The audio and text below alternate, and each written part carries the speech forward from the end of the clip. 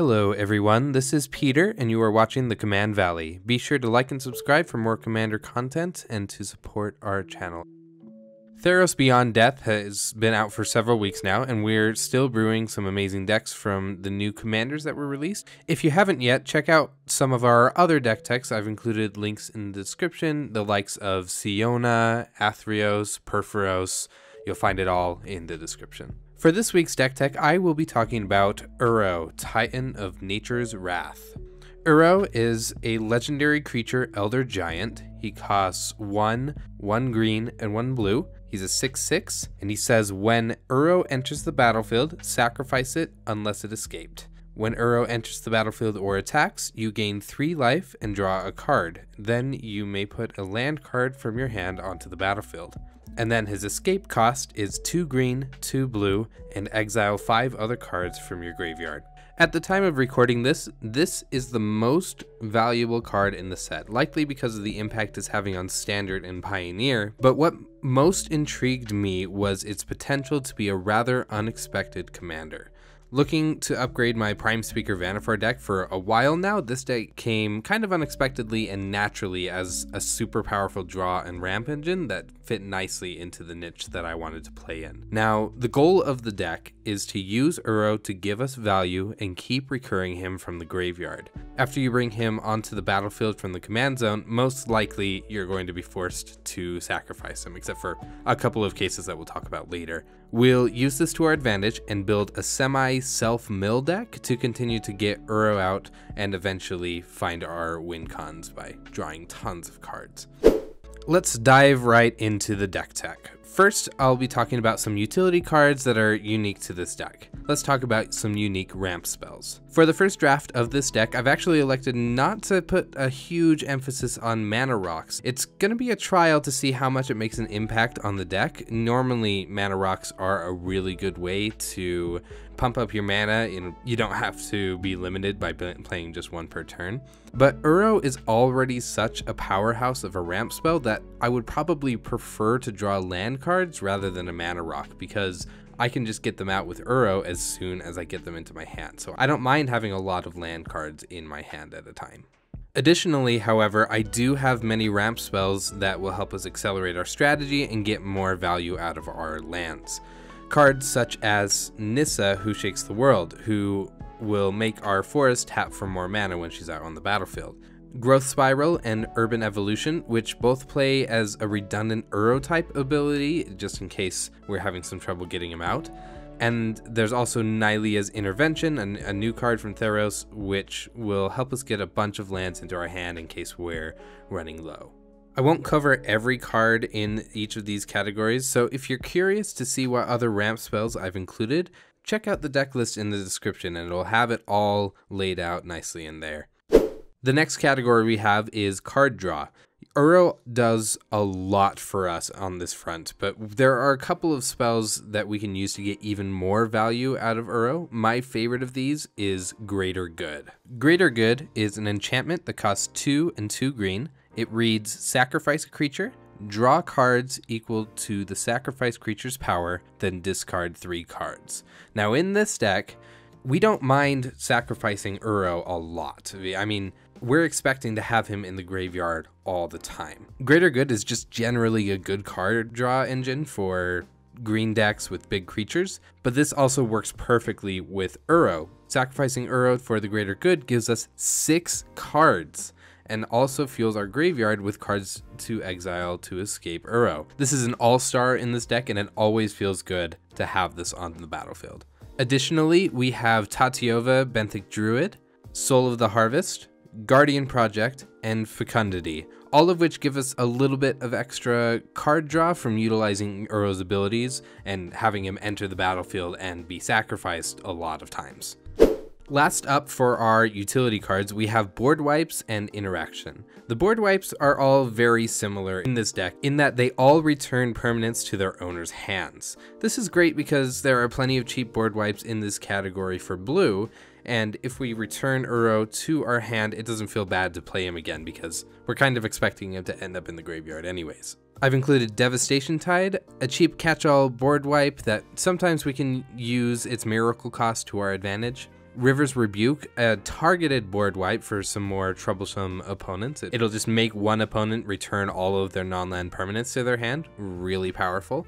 There's Flood of Tears, which will sometimes allow us to replay Uro after we bounce him, depending on how many other creatures and enchantments we have on the battlefield at the time. And then there's Profaner of the Dead, which allows us to exploit Uro and most likely bounce all other creatures on the board. This might not be good against a big creature deck, but more likely than not, your more competitive friends are playing smaller creatures on their battlefield and it's going to wipe out everything. For interaction, I've also included cards that synergize well with Simic strategies as well as graveyard strategies. We have Void Slime and Swan Song, two very good counter spells just on their own. And we also have Circular Logic and Devious Cover-Up, which synergize really well with our self-mill strategy here. Now for more specific synergies for the Uro strategy. The first is bounce spells. Getting Uro into your hand can be helpful in a pinch when you don't have the cards in your graveyard to escape Uro, but you still want to get that card and land advantage. Simic Charm and Aether Mutation both do the job fine for us. Plus, they're not bad at interacting with our opponents if there's a troublesome creature on their boards. Temur Sabertooth can let you return Uro repeatedly, which is nice. And Ghostly Flicker, while it doesn't save Uro from death, it doesn't really return it to our hands. It can help us double up on the enter the battlefield triggers on Uro before it gets sacrificed. Overall, however, you do have to keep in mind that unless you keep Uro on the battlefield, he's going to end up in the graveyard eventually. And these are just helpful alternate options when you don't have the option to escape Uro. And I've tried to include things that are pretty flexible at dealing with other things on the board, just in case the situation arises, so it doesn't feel bad to have this card in our hand.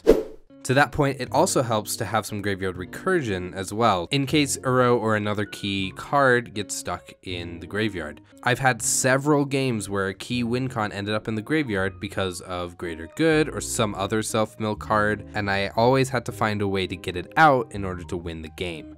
Green Warden of Marasa is probably my favorite choice for this. Green Warden of Marasa is an elemental creature, costs 4 and 2 green, and he reads, when Green Warden of Marasa enters the battlefield, you may return target card from your graveyard to your hand. When Green Warden of Marasa dies, you may exile it. If you do, return target card from your graveyard to your hand. And he's a 5/4. So this can help us return 2 cards from our graveyard to our hand. Now, you might think, why not play an Eternal Witness? This card, the Green Warden of Marasa, is very powerful and often overlooked over Eternal Witness for good reason. Eternal Witness is a 3 mana spell and Green Warden of Marasa is a 6 mana spell. The reason why I've elected to keep this in is for cards like Greater Good, because sacrificing Green Warden of Marasa to draw 5 cards is pretty good. It doesn't feel bad to do something like that. Of course, including Eternal Witness as well is not a bad idea either, because maybe you need something cheaper in order to have enough mana to win the game. Fae of Wishes is another great card in this deck. If you cast it for its adventure cost, you can retrieve a card that you put into exile back into your hand. So even if things go sideways and you need a card that you use for escape fodder, Fae of Wishes works great to get that back. I've used this a couple of times to get something back. It's just a great flexible card to have. I've also included Loaming Shaman and Elixir of Immortality, 2 cards that will shuffle your graveyard into your library, just in case you're running out of cards in this deck and you can't afford to self-mill much longer. I don't know how well I feel about this strategy yet, because getting cards back into your library after working so hard to mill them into your graveyard is kind of counterproductive to Uro. So this is just a temporary to trying things out. Maybe it's useful when a lot of cards get exiled and we need something more in our deck because we don't have our win cons ready to finish out the game. Let's talk about our self-mill cards next. These cards are crucial to being able to fuel Uro's steep escape cost of 5 cards from your graveyard. And fortunately, green and blue both have some great cards to let us do this. The first cards that come to mind are Golgari Grave Troll and Life from the Loam, both having dredge abilities that will help us get a lot of cards into our graveyard. Golgari Grave Troll is an awesome card in our deck. It's almost as useful as Greater Good when the main goal is getting cards into your graveyard. 6 cards into your graveyard is more than enough to cast Uro and helps propel the next time you need to cast Uro as well. Not only that, getting him back into the graveyard is not hard, especially when you have to discard so many cards from your hand when you don't have a Reliquary Tower out, so you can just keep on doing it over and over again. Jace Memory Adept gives us an absurd amount of self-mill, with his 0 loyalty ability allowing us to target ourselves and mill 10 cards. This fuels 2 castings of Uro, and since it's rarely targeting your opponent, it's easy enough to keep it on the battlefield without being a real threat to anyone. Activating him once is enough to make him worth it. Foster is an unexpected but very powerful card in this deck. It is an enchantment for 2 and 2 green. It reads, whenever a creature you control is put into a graveyard, you may pay 1.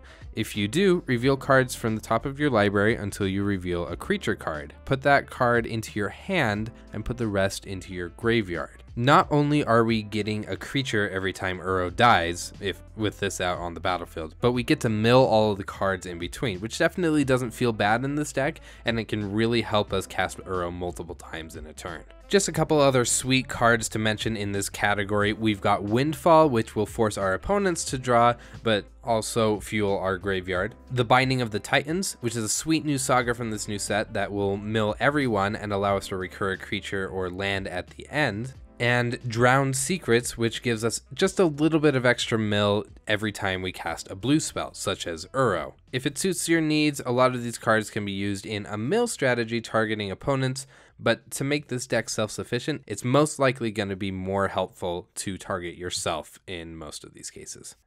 Now, let's talk about cards that we're playing specifically to support Uro and boost the value we get when casting him. If you listened to our podcast episode that we just released a couple of days ago, you might have noticed that we talked a lot about not having cards in your deck that do nothing when your commander isn't out. Fortunately, Uro is a really easy commander to cast in this deck. You're going to be casting Uro at least 5 or 6 times in a single game of Magic. He's very hard to remove. Even if he gets exiled, he'll just go back to the command zone, and most likely you're never going to have to pay more than 5 mana to cast Uro.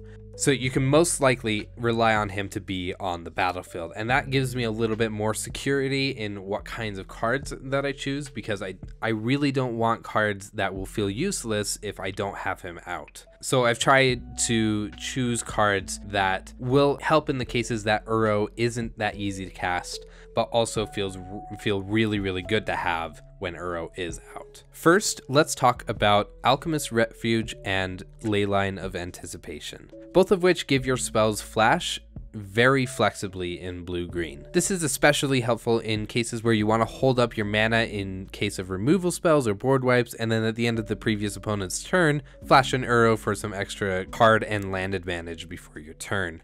The Leyline is especially a powerhouse in this deck, and it makes me contemplate spending the money to get a Vidalcan Orrery and an Emergent Zone to put in this deck as well.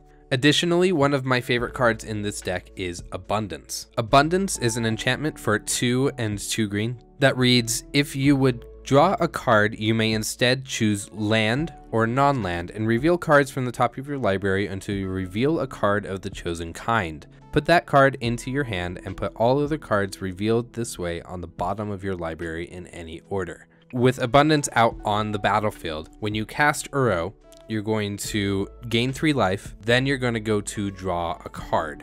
And if you don't have a land card in your hand, you can just, with Abundance, you can say land, and you can go through your deck until you find a land. You'll put that in your hand, and then you get to Uro's second part of his clause, and you can put that land onto the battlefield from your hand. If you do have a land in your hand, you can go for a non-land card, and that can help you filter through your deck and find those win cons even faster. It's a super awesome and flexible card in this deck, especially paired with Greater Good, essentially getting us 6 non-land cards into our hands every time we activate Greater Good. Recurring that 2 to 3 times will almost guarantee that we find something to win us the game.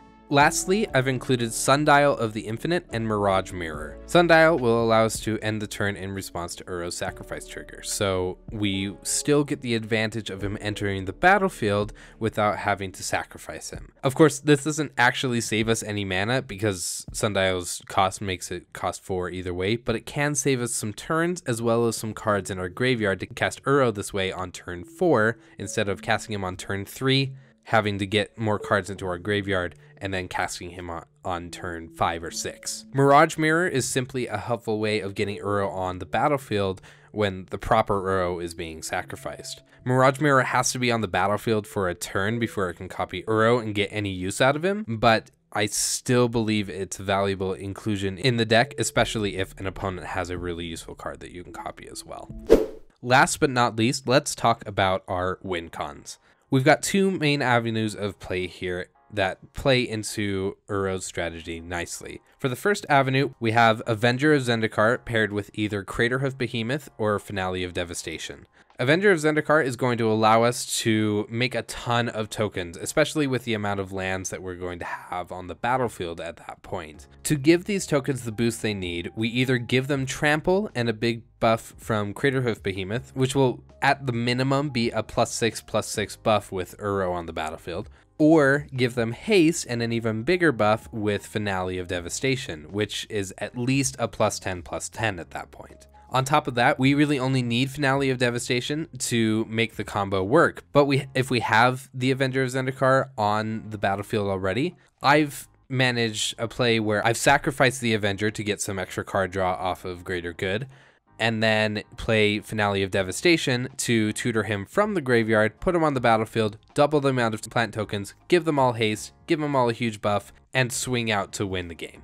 This is a super powerhouse combo in green, and it's a great way to close out the game, especially if we're playing as many lands as we are in this game. Most times when I've pulled this off, I've had something like 20, 25, 25 plant tokens swinging at my opponents out of nowhere. It especially helps to have a card like Nissa on the battlefield to double the mana that you're making, because then you can just pump all of your mana into your Finale of Devastation and swing out to win. Now, this, of course, will not always work. If someone stops your tokens with a board wipe, or you run out of ways to recur Avenger Zendikar, or your opponent is going wide and you can't swing past him, we have a second avenue for winning.